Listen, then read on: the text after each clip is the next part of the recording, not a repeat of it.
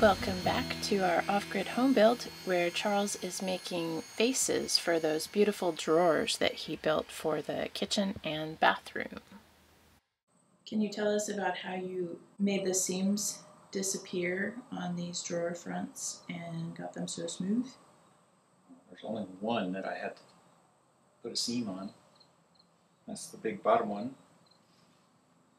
And I just glued two pieces of wood together, and then I took it to a friend's house and ran it through a planer. Since I don't have my own planer, I used his.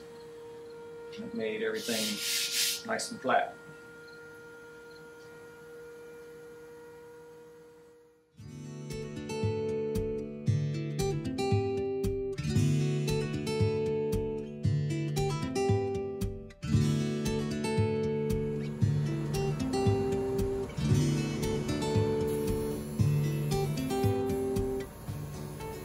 Our friend also has a joiner, so Charles used that after planing the boards to make the edges flat so they'd go together more easily. So I forgot to film, but I got the cabinet face on this vanity, and I got the first drawer face on it. And that's what it's looking like so far.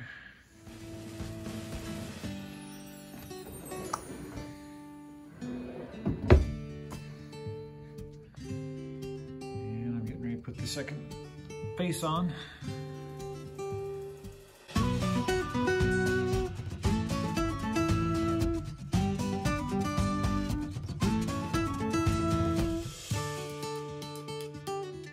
And there it is. I believe the bathroom is officially 100% complete now.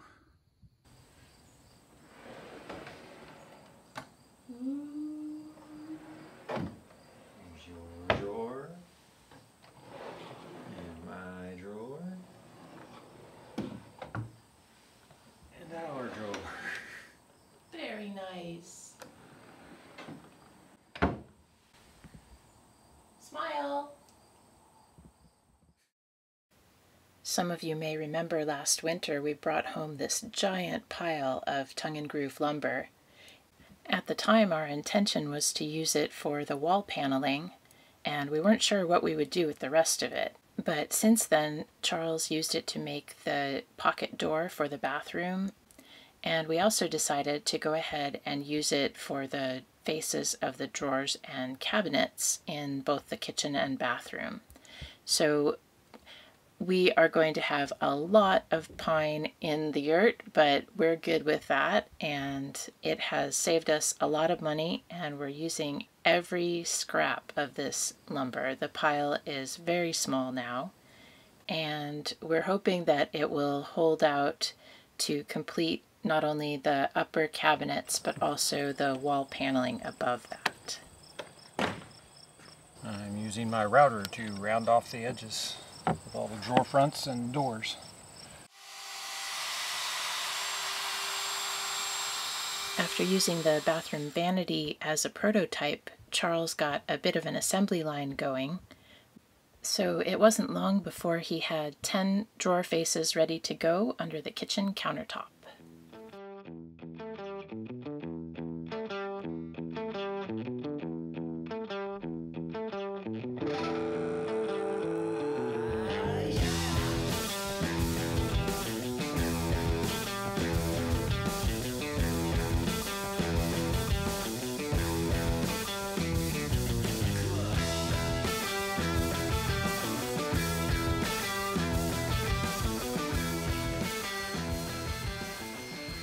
And next up are the doors for the lower cabinets.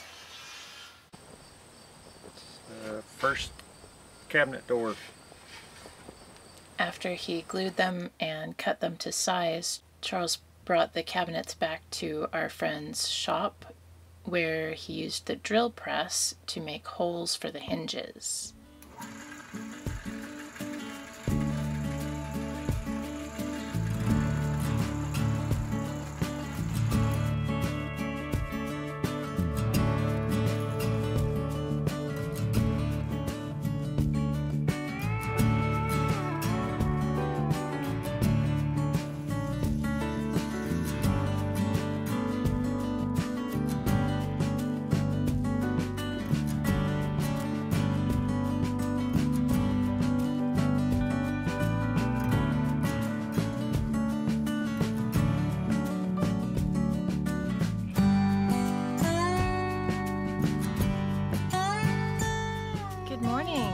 Charles is inside the yurt screwing in the cement board. That is something that he'd been putting off, and now he can put it off no longer because it's almost time to tile the floor. You saw him putting screws into the cement board many months ago, but it was just enough to hold it in place and not enough to make it permanently sturdy. Screwdriver bits. How many? 25 of them. Why would you need 25 screwdriver bits? Because I'm putting thousands of screws in my floor, and I've already gone through 4 or 5 bits. Charles went through a dozen of those bits already, but now that we have enough screws in the kitchen floor, let's talk about the backsplash. Charles wants to be able to access the wires behind it, which means he doesn't want to do tile. And we considered the faux tile products at the big box store, but they're kind of absurdly expensive for a vinyl sticker. So we decided to go with the wood that we already have. And as you can see, it's a lot of wood, and there's going to be the same wood above it when the cabinets are finished, and then more above that when the walls above the cabinets are finished. So we have to do something to make the backsplash look a little bit different, break up the wood, and we've decided to experiment with a green stain. We might also decorate it a little bit further later, but for now we're going to try the green stain, and if we don't like it over the long term, we can always paint over it later. So what do you think? If you like the green stain, let us know in the comments below. If you have alternative ideas, let us know that too.